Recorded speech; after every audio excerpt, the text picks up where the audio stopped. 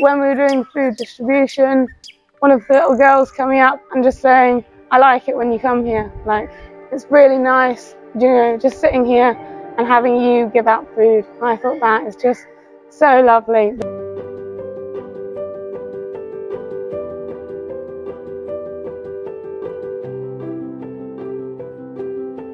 So I came across Al Shaddai. Basically, my mum and my two older sisters cycled across India with Matthew, the founder of Al Shaddai, to raise money for the kitchen. And then when I wanted to do some volunteering in my gap year, it just felt very obvious and natural to think that's where I want to go.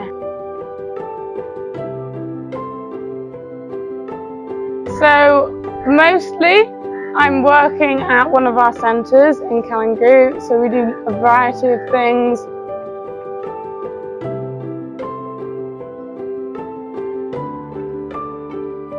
Like, they're literally doing everything and anything they can. It's just amazing.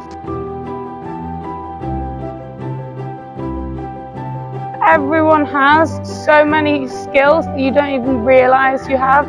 And then you come to a place like this and it's like, wow, I can teach, I can show, I can help them in some way. And everyone has some skill. If it's cooking, if it's cleaning, if it's dancing, everyone has something that they can contribute to these children's lives. Well, the main thing is just gratitude. Like, every time I go back, I think, like, I'm going back to a nice bed, like everything.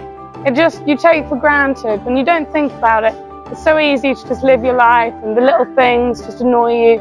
But it's just like, wow, like, I'm so lucky to be going back to this when other people have to go home to a lot less. All the friendships and relationships I've built with all the children and all the staff, like, I've made so many friends. Like, I'm 100% going back.